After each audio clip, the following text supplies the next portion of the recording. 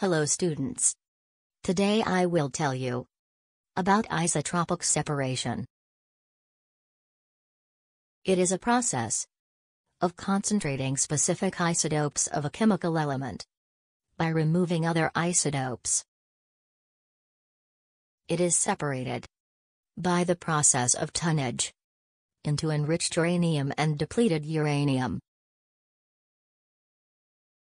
There are three types of isotope separation technique.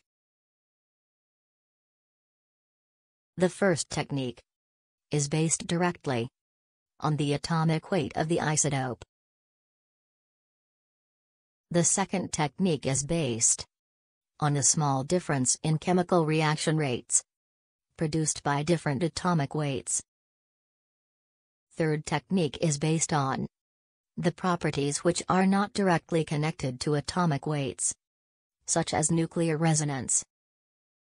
There are three main methods of isotropic separation. The first one is gaseous diffusion method.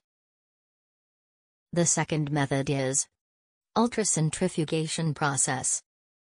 The third method is electrolysis method. I will tell you the details of these three methods in my next video. Stay tuned. Thanks for watching.